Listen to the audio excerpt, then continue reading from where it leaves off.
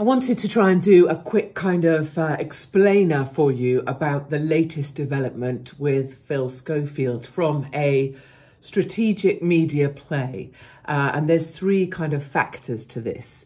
The first is that you're supposed to believe that Phil Schofield's management agency have cut ties with him.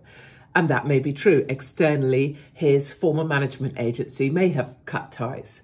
But behind scenes, clearly, a very sophisticated media comms management is at play. His daughter still works, I believe, for his former management agency. Somewhere in here is a master of PR managing this latest Phil Schofield mea culpa. And the key thing to remember about all of this is the positioning. So this PR strategy is about positioning Phil Schofield as victim. And this clever PR team have been able to get him a very, very softly interview, very friendly, with Amol Rajan. So Amol from the BBC has come along. This PR agency are managing. They obviously have control of the whole situation. It's a very, very soft interview, allowing for the full mea culpa narrative to come out. I'm so sorry. I couldn't be more apologetic. I apologize to everyone. I'm so sorry. Two main levers that are being pulled here. Number one is for him to be able to talk about just how bad things are, and that's been made worse by mistruths. It allows him to direct his ire at Dan Wootton. It fires a kind of warning shot across Dan Wootton's bow, because you may think Dan Wootton, as I do, is a complete cretin, but that's irrelevant right now. It's saying, stop with what you're doing because look at me, I'm the victim. And so it's getting them all to back off. It's basically someone shouting, back off, because look, I'm going to point the finger of wrath at you. The second lever that's been pulled at Phil's disposal, and he's been educated, schooled to pull on these levers, is Caroline Flack.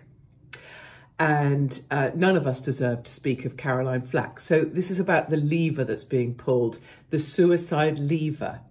And by pulling this, it's actually a very clever strategy, as disgusting as this sounds, but PR and media is disgusting, because it says, I'm on the edge, I'm desperate, therefore back off. So the clear line is position Phil as victim, messaging back off. Firstly, by firing a direct line at Dan Wootton and anybody speaking out against him. And then secondly, by pulling this horrible Caroline Flack lever, which is just revolting. Now you see exactly what's happened because of this clever work.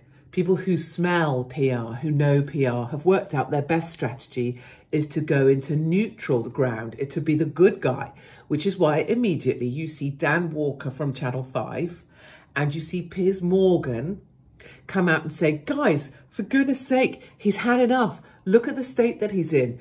Back off. People need to stop with the nastiness. Dan Walker from the Church of Dan Walker, the little angel who never does anything wrong. I think everyone needs to get the help that they need. I wish everybody well.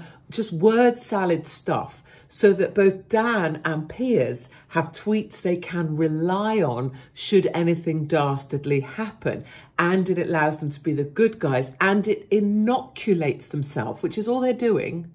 They're inoculating themselves against anything bad that might happen. But what they're also doing, if you notice, it's allowing themselves to still be part of the conversation, even though really they've had nothing much to say. So that's the other thing you need to be aware of, is what the movements from the other media actors are and the motivations for them.